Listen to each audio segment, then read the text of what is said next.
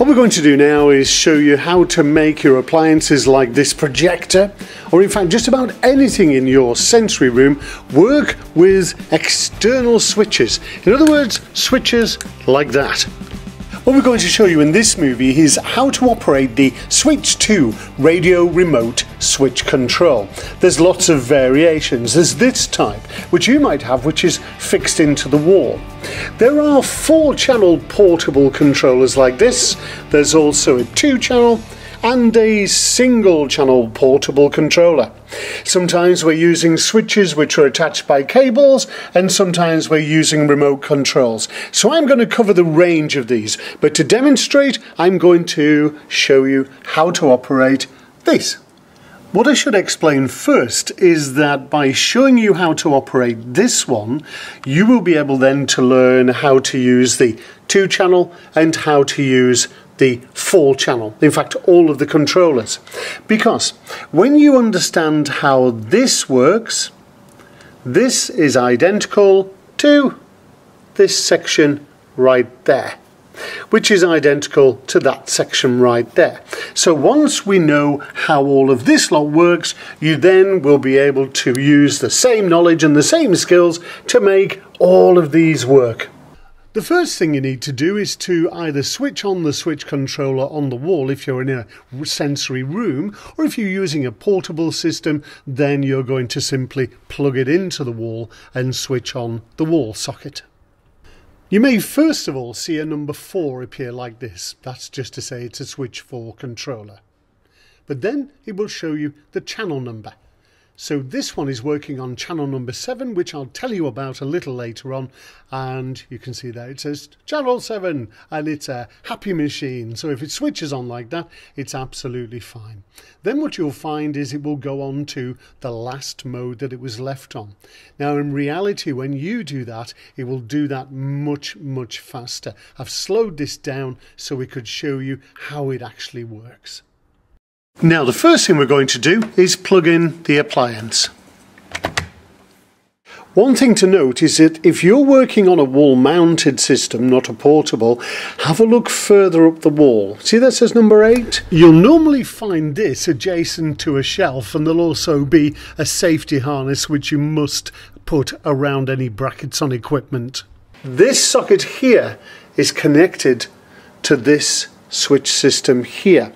And just a little note at this point, remember it might not be number 8, it might be number 1, number 2, number 4, number 7, whatever number is on the switch control. You may find another socket up a bit. In other words, you can use either socket. So you can plug your appliance into there, or you can plug your appliance up the wall into there. In fact, you can have 2 appliances plugged in should you want to.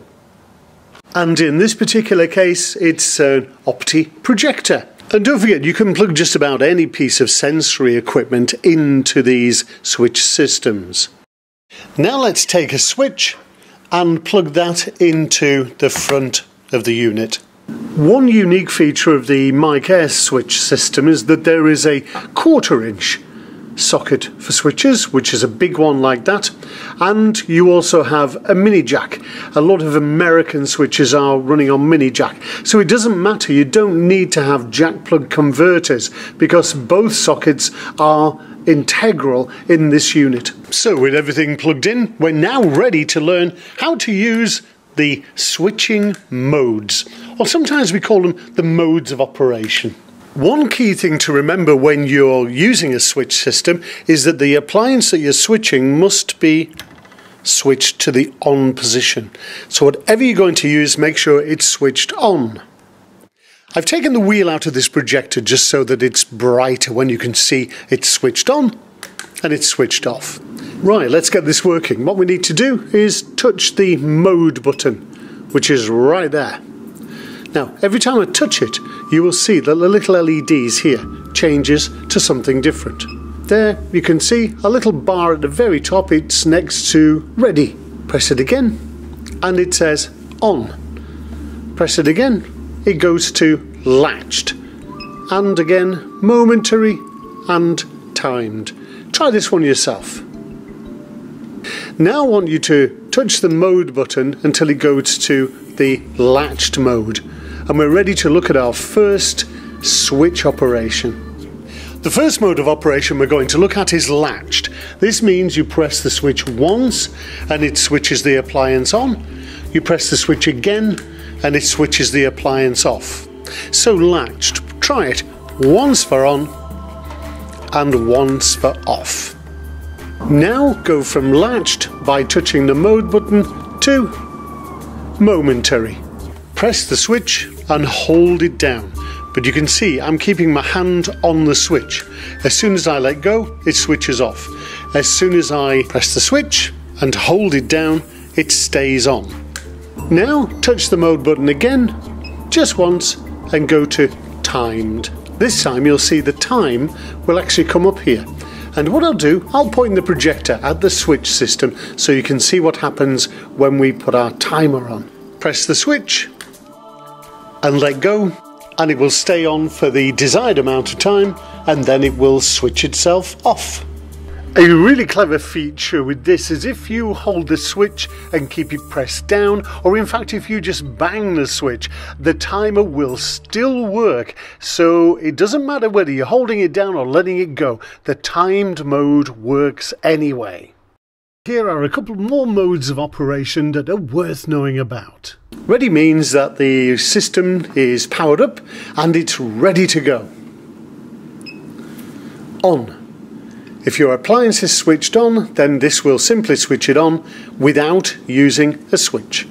And lastly, there is computer. Now that does absolutely nothing except when you plug an iPad into it, which is for another video. And in fact, on some of the later models, you will actually see it says iPad and not computer. But don't worry about that for now. So now that we've learned how to use the modes of operation, let's have a look at how we make the switch remote control. In other words, we don't have to plug the switch into the front of the unit. We can plug it into what we call a universal transmitter. To make this thing work radio remote, the first thing you need to do is unplug the switch from the controller and plug it into the universal transmitter. Once again, there's two different size sockets here, so you can use the small switch again. This one is one of the MicAir switches, so let's pop it gently into there. So now my switch is connected directly to the universal transmitter right there. Now if you look closely here, you'll see it says SCP-07. This means that this transmitter is going to talk to controller number 7. Now you might not be looking at number 7, you may be looking at another number.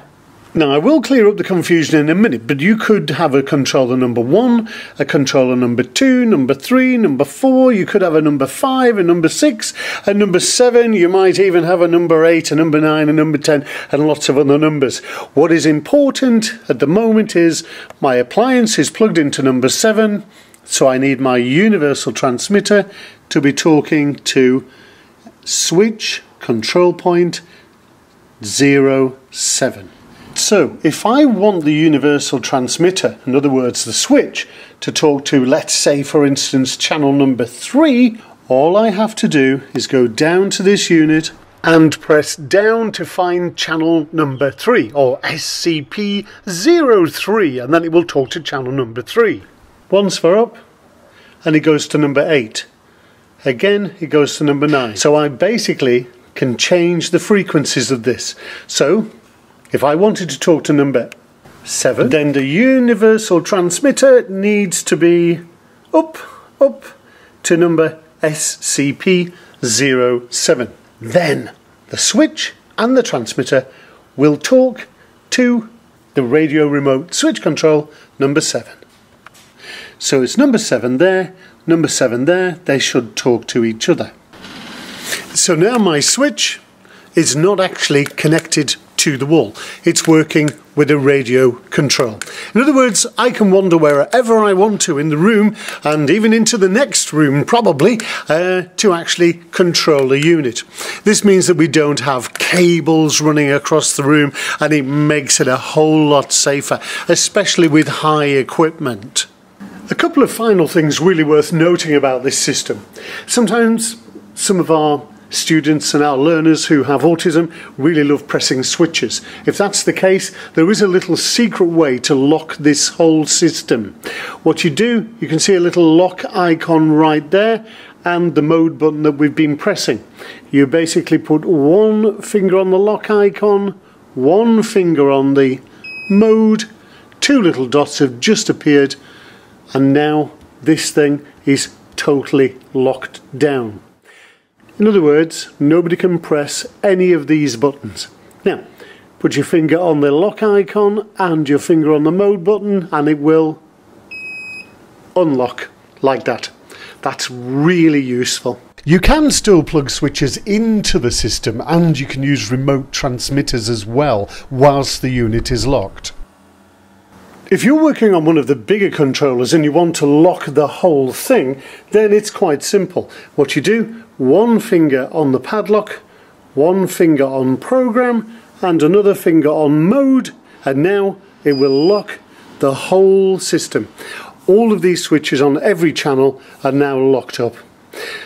Reverse to unlock it. So it's program, lock and mode, and there you go, the little beep tells you that it has reversed the whole thing. So now using the Switch2 radio remote control, you can control just about anything in your sensory space, be it portable or fixed equipment.